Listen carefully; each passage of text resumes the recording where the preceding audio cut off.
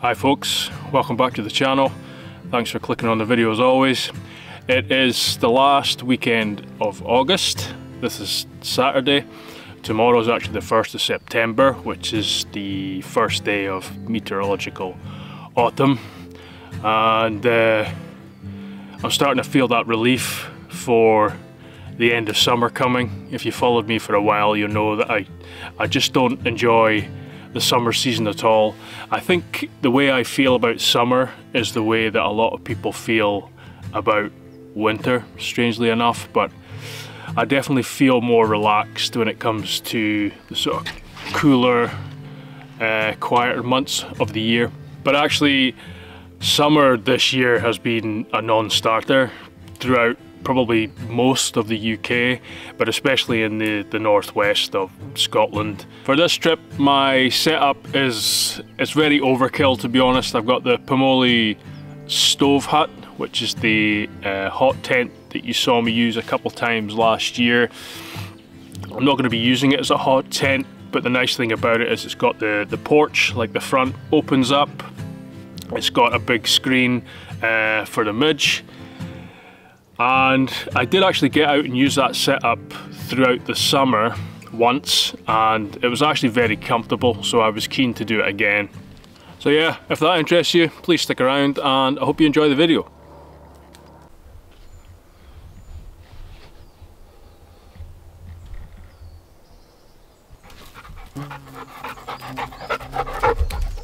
So that's the tent pretty much set up, but as I mentioned, it's got this kind of porch, awning, whatever you want to call it, system where the front lifts up, and the tent actually comes with these awning poles. I don't know if you can see that or not.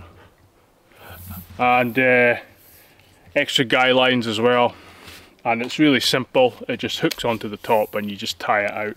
These poles come with the tent, but of course you could just use a couple of sticks as well. It'll work just the same if you want to cut down on the amount of stuff you're carrying. And also there's a couple of poles for inside the tent as well, but there's loops on top where you can use a ridge line instead.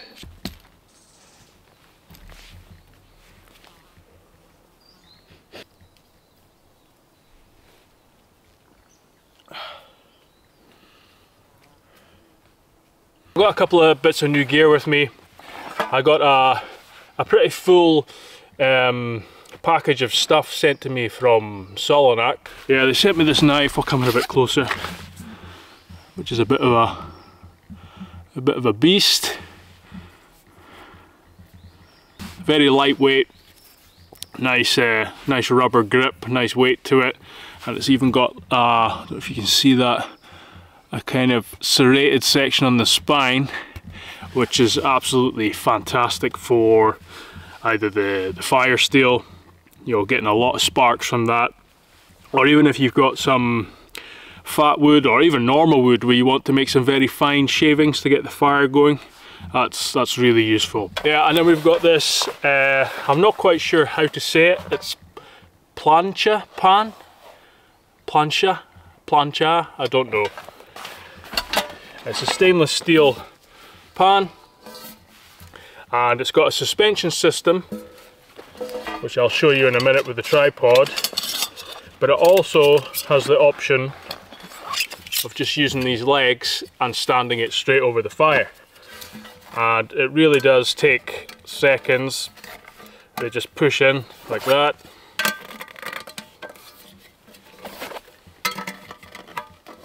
And that's it. They just clip into these little bits here and that holds them. Really big sized pan, very lightweight as well. Like I say, easy to store. Get this tripod put together and then I'll show you the pan suspended properly. Right, so I've got just these 3 lengths of wood here. Pretty simple. Cut them all to the same size. I've just cut a bit of a notch so the paracord doesn't slip, and I'm just gonna, I think it's wrapping and frapping is the technical term. I'm gonna put a bowline knot on one end and then just start wrapping it. going to put this loop end over one of the pieces.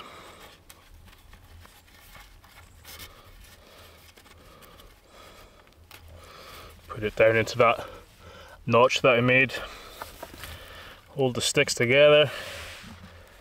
Just wrap them a couple of times. And then we're going to go in between. And you just start to wrap it or frap it around the wraps, if that makes sense. Try and hold it so you can see it. So that starts the tension down that way as well as that way. Like that. Just move them out into tripod shape. Hopefully you can see that. Now we've got this length in the middle. I might make it a little bit shorter because I don't need that much. Not too much though. I'm just going to melt the end so it doesn't fray.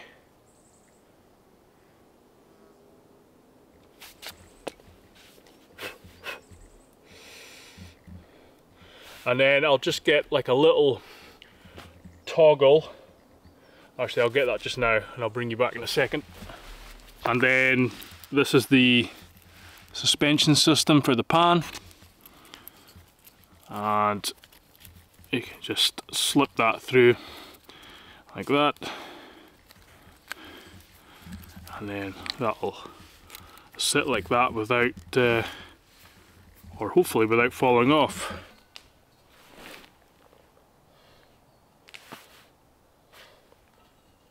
Just has these little metal bars that clip in, and that's it. Very quick and easy. Now, could I have cooked the same food on a pan straight on the fire? Yes. Is it as much fun? Absolutely not. But one thing this does give the advantage of is you can obviously suspend it over the fire and adjust it if you want to cook something sort of for a long time, you know, gradually, that kind of thing, rather than that kind of fast cooking right on the fire.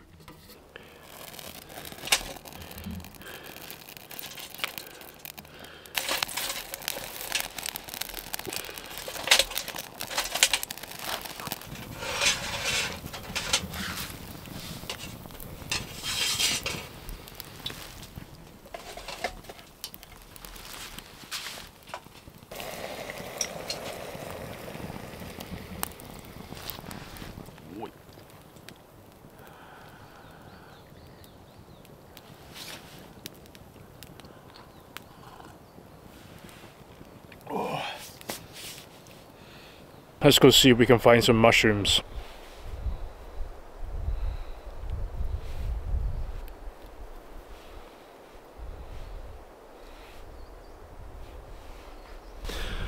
So these are chanterelles.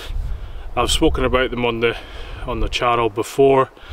A fairly common forest mushroom, especially in kind of northern temperate forests and up in Scandinavia and the Boreal as well. And we've got a few here. There'll be enough for me. I just need a couple of handfuls for dinner tonight. I'll leave the rest. It's always best not to take every single one that's here, or there's just going to be less the following year.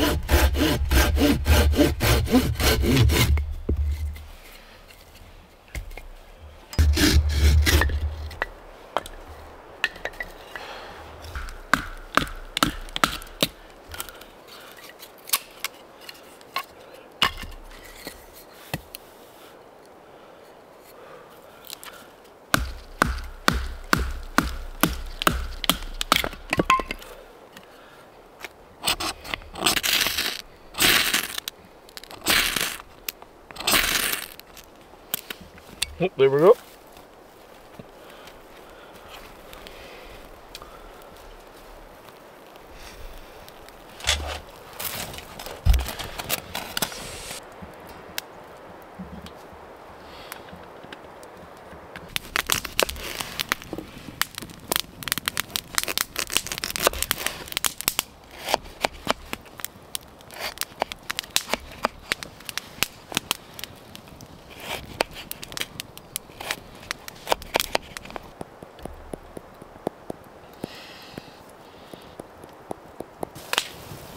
Good boy.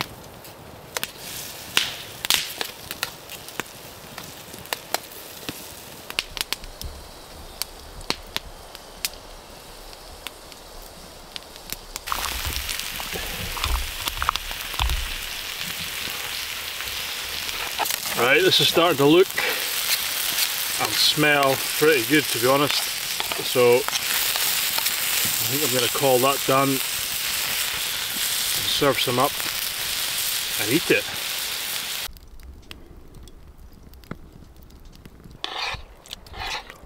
Oh, that is delicious.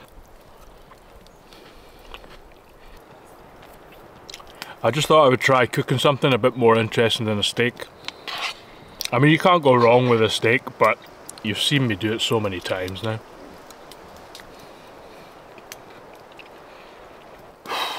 Oh.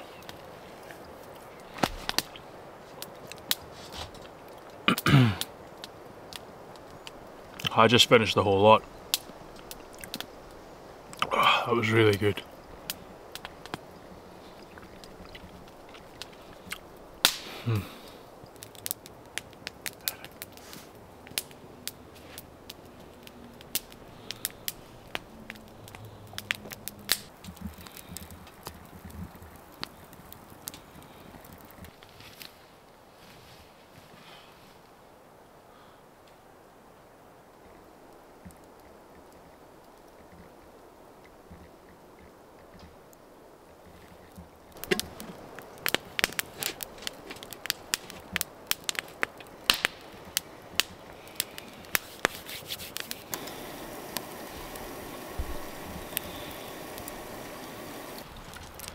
Right guys, that's 10 o'clock now. I think I'm going to call it a night there. I'll let this fire die down a bit and then get into the sleeping bag, and I'll hopefully see you in the morning.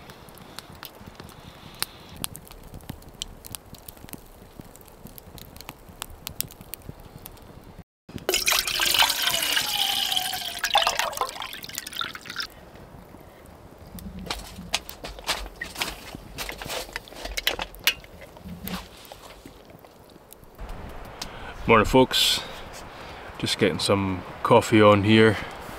Another really nice morning actually. It was about 6 or 7 degrees this morning, so feeling quite fresh and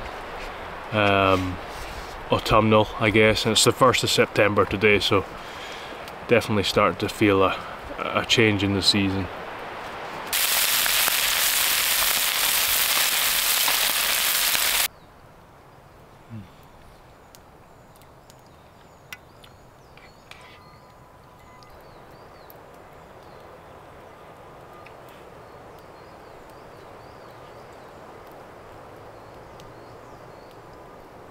Right guys, I'm going to call it there. I've had a pretty nice relaxed morning, but I'm going to get packed up now and head out. Thanks for watching. As always, if you want to stick around for Forest Thoughts, please do, but if not, hopefully I will see you on the next one.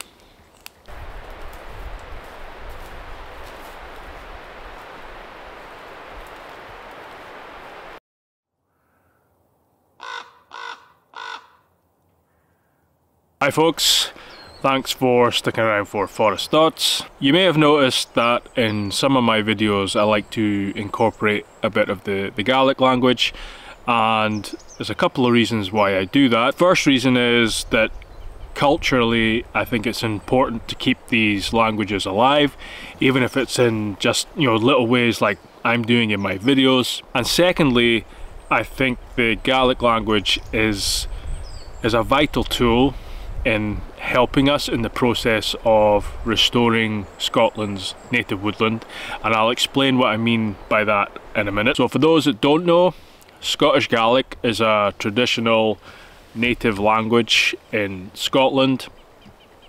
It's a Celtic language and it originated from Old Irish, and it was actually brought to Scotland by settlers around the 5th century. And it was the dominant language spoken in probably the majority of Scotland at one point, but very much in the Highlands and the Western Isles, right up until the 12th century. Since the 12th century, the use of Gaelic has declined because of various changes, like the introduction of English, which started to become the dominant language in Scotland.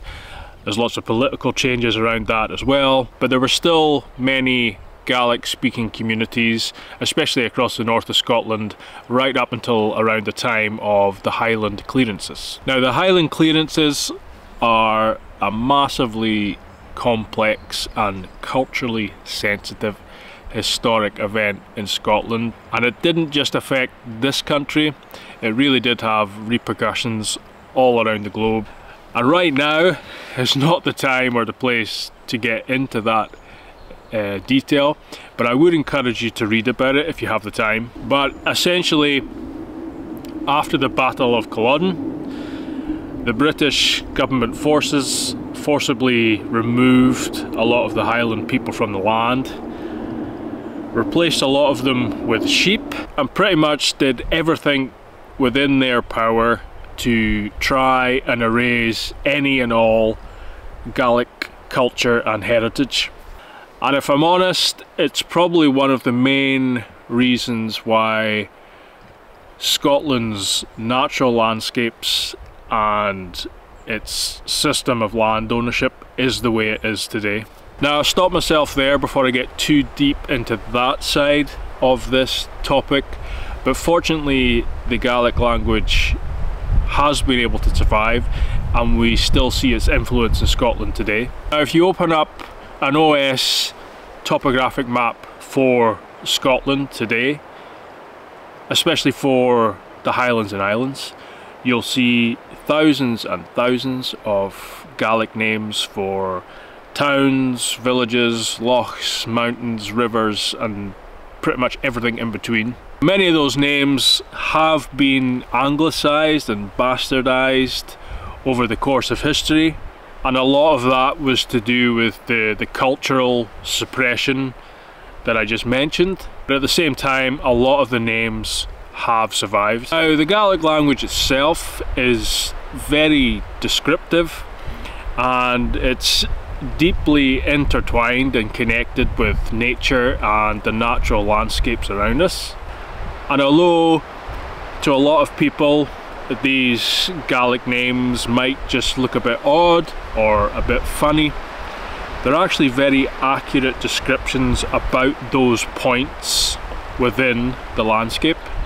And that description could reference maybe a notable person in the area, some kind of story behind that area, you know, like a local historical event.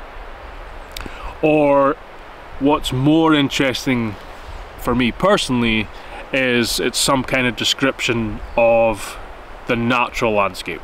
I'm not a Gaelic speaker by any means, I'm not fluent in the language at all, but I have taken a keen interest in the language because of that very point about its connection to nature.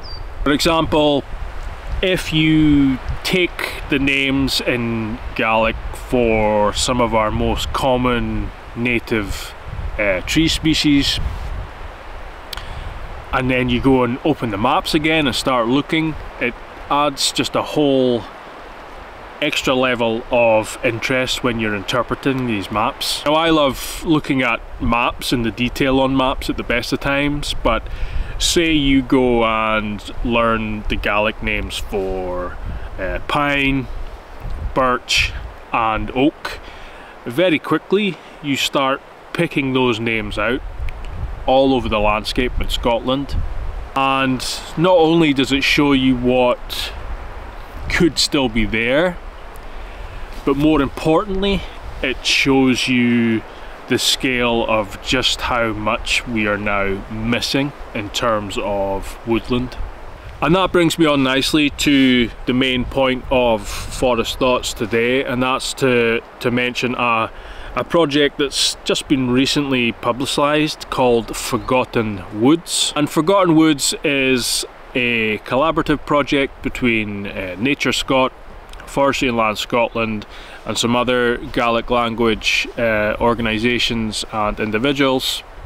And what they've done is they have scoured all sorts of different resources and sources of information on Gaelic language, and they've created a map of Scotland, and on that map are all the points that reference forests or trees or woodland or some kind of wood-based industry, maybe tanning or charcoal production, this kind of thing. And they've essentially given us a snapshot of the past in terms of Scotland's native woodland. And I feel like the project is an incredibly important one, because it's a direct link to evidence of what we're actually missing today. We struggle to think about what Scotland would have really looked like, and visually that's still quite difficult to do, but you have people who were there and saw it and have essentially recorded all those descriptions, and we have access to them today. And like I say, that map is now accessible by the public. There's a whole website to go with the project. It's got kind of stories and more information as well as the map, and I'll leave a link to that below. I'll also leave a couple of links to different sort of Gaelic language resources if people are interested. I would encourage you to go and have a look, learn a few words, learn the Gaelic names for some of our most common species, and just go and look at some maps of Scotland and just have a bit of fun with it. But I think you'll be surprised just how many mentions of sort of trees and woodland there are in landscapes where you'll struggle to find a tree at all these days.